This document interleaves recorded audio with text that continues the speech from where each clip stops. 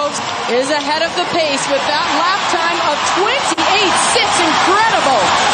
Tiring, has the last inner, but she hears the crowd behind her. Is it Groves' turn? It's her race, her time.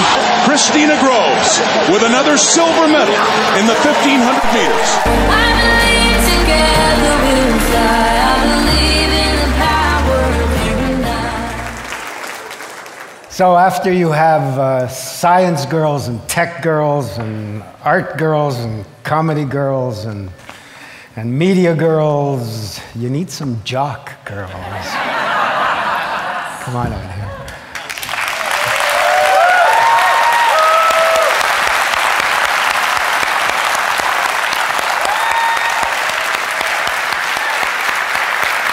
Thank you. Thank you very much. Thank you, Moses, kindly for including the one clip from the games that just breaks my heart.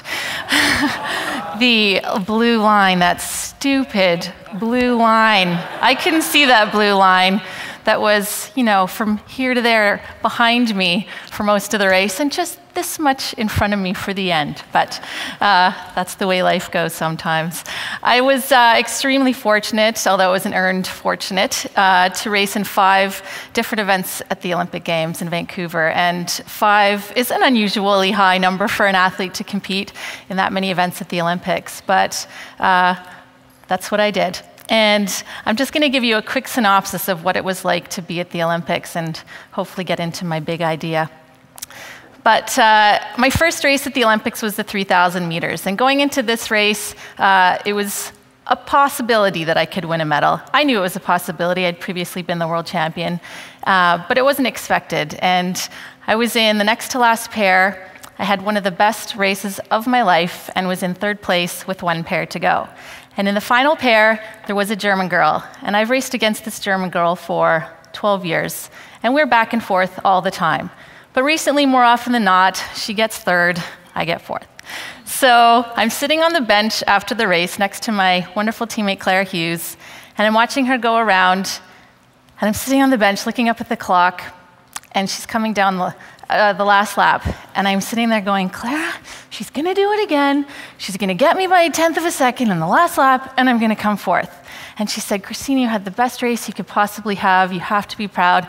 And we're just sitting there thinking, what is going to happen? The German girl crosses the line. The crowd goes wild. I win the bronze medal by 3/100ths of a second.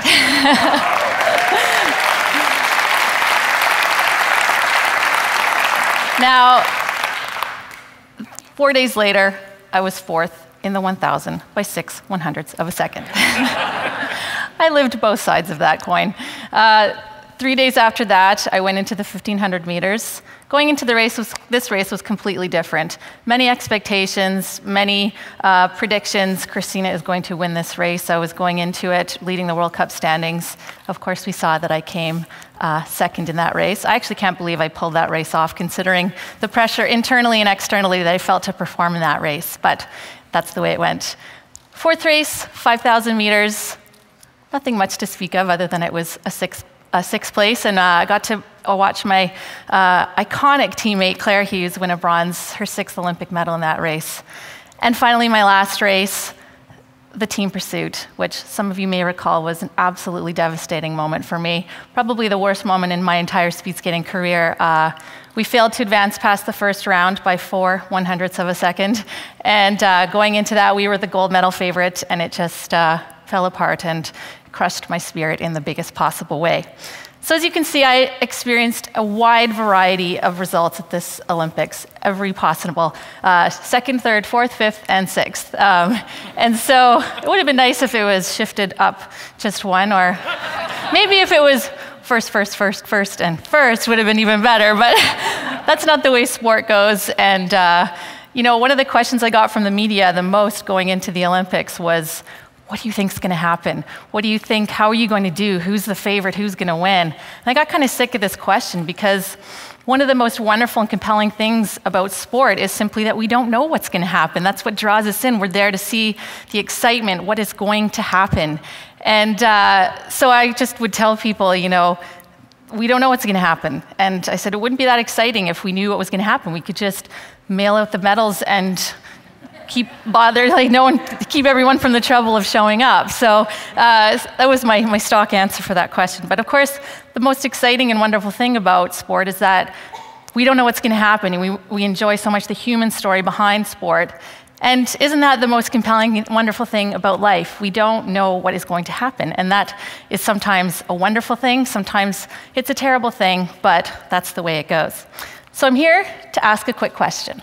Who has ever here, either involuntarily or voluntarily, come upon a point in their life where they have no idea what is next? Many people. Oh, I'm not alone. That's so great. So I'm here to talk to you a little bit today about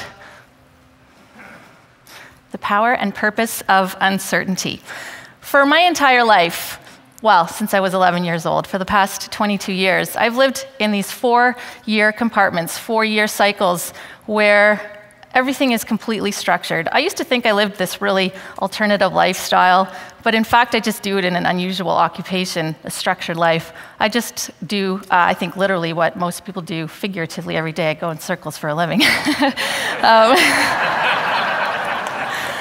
But today, this is the first time in my life that I've come to a point where I actually don't know what's next. I've been to 3 Olympic Games, I've won 4 Olympic medals, and I have absolutely no idea what I'm going to do.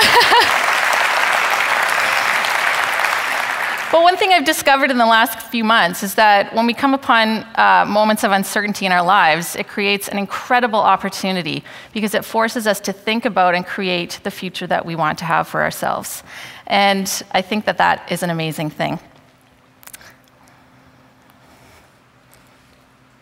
The power. There's a very big power in the uncertainty of life. And often when I think about my races, I think of them as a blank page in front of me. And I have whatever it is within myself, my body, my mind, to write whatever I want on that page. And I'm at a point right now where I have a huge blank page in front of me. Does it include continuing to skate, continuing my education? I could do whatever it is that I want, and that's an incredibly powerful thing. There's also a purpose of uncertainty. And we don't always know what that is. When I was a little girl, I was 11 years old, and we were driving home from the cottage one afternoon, and we stopped at a Petro-Canada gas station to fill up on gas. And out of the corner of my eye, I saw a poster advertising the Olympic torch relay from the 1988 Winter Olympics in Calgary. I was instantly, completely inspired and wanted to be a part of this relay. Jumped out of the car, ran, filled out my ballot, and dropped it in the box. When you're 11 years old, this is basically a guarantee that you will be chosen. So I was completely convinced that I was going to be chosen to run in this Olympic torch relay. I think my mom also thought that I was, she thought this was a really cute dream that I had. So we were back at the cottage a few weeks later, and she said to me, Kristina, if you're going to be running in that Olympic torch relay, you better start training for it. Torch is going to be very heavy. You're going to have to run quite a long way. So that afternoon, I went for a run down the dirt road at the cottage by myself, holding a hammer high in my right hand, pretending like it was an Olympic torch. I felt silly, self-conscious, inspired, wonderful, everything. Every time a car went by, I made sure to drop the hammer so nobody could see what I was doing. But nonetheless, my Olympic dream was sparked, and a few months later, I discovered the sport of speed skating. I had no idea what path my life would take from that point on. And the purpose in the uncertainty is simply that it gives you purpose. You find out what it is you want to do with your life. I've often been criticized for being a dreamer. I take it as a compliment. I think it's something that we forget all too often. I like to read quotes on a pretty regular basis. Don't undertake a project unless it is manifestly important and nearly impossible. And I think if I were to add something to that, I would put important to you, because not everything is important. What's important to me is not necessarily important to you. But when I was a young kid, I often was in a category with just one other girl. Speed skating wasn't the most popular sport back then. And so I did a lot of competitions in Ontario where it was me and one other girl. And I came second pretty much every time. So you could look at that as winning a silver medal or coming last. And I chose to look at it as winning a silver medal. But Many people told me that I wasn't going to be good. I did World Cups for 7 years before I won an Olympic medal, and I just learned an incredible amount of patience. I wasn't a young star. I didn't have an incredible amount of talent when I was young. There's absolutely nothing remarkable about my story. Perhaps the most remarkable thing is simply that it's completely unremarkable how I got to be where I am. It was simply a love of the sport that I had, and I enjoy so much to speed skate. And you know, I once heard my career described as the trajectory of a marble under a meter stick. Very slow. It took me many, many years to get to be where I am today. And so this quote, I think, is quite powerful for me. I recently had to fill out a CV. I haven't had a CV, I think, ever in my life. And so I'm sitting down at my computer, Kristina Groves, name, address, telephone number, work experience, 1988 to present, speed skater. Done. Print. Who is going to hire me? But one thing I've realized in those 20 years that I had as a speed skater, I've learned an incredible number of skills, but perhaps the one that I take away the most and is the most powerful to me at the moment because of the point I'm at in my life where I'm completely uncertain about what I'm going to do is simply that dreaming is a transferable skill. And we often think of dreaming as this intangible quality or in some fluffy, otherworldly idea that is untouchable. And I've learned, my dream was beside me for the last 22 years when I've been trying to figure out what it is or how it is I'm going to become an Olympic speed skater, an Olympic medalist. And that dream, I had to lean on it a lot because I didn't have the results when I was young. And I've come to a point in my life where I realize dreaming is a transferable skill. We can absolutely use this to get to a point in our lives where we feel just so joyous in what we're doing. So I'd like to leave you with this simple formula, my big idea. It's so obvious, it's so simple, but as one of our speakers told us recently, I think it was Lionel Tiger possibly, stating the obvious is something that we tend to do quite often. And it's so simple. Dreaming plus doing equals change. And the dreaming part, we're all capable of doing this.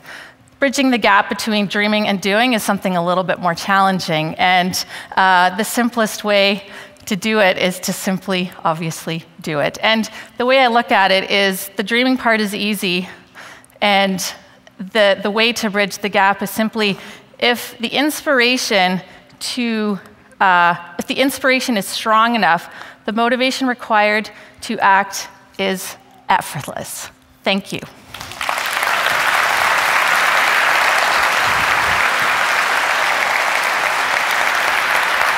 Thank you, Kristina. Thank you. What it is. Well, I thought for our photo that you might like to,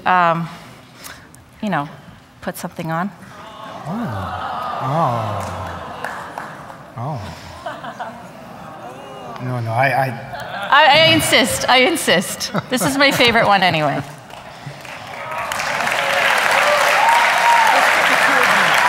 Okay.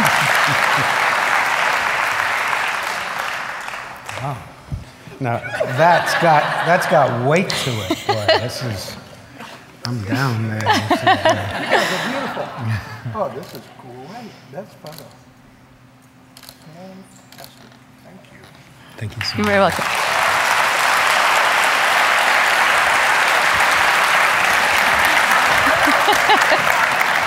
I'll take it with me. Olympic conference giving. Thank you so much. Thank you. Kristina.